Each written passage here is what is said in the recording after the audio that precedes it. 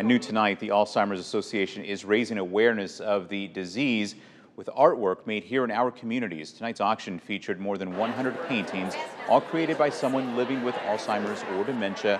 Organizers say art therapy like this helps bring back memories and allows creative expression. They also say it's about reducing the stigma behind the diagnosis. I mean, we have to remember, again, these are humans.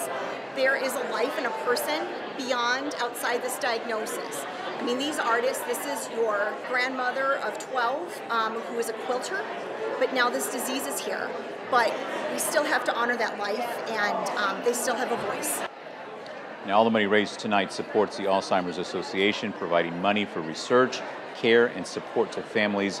Right now, about 7 million people in the U.S. are living with Alzheimer's disease.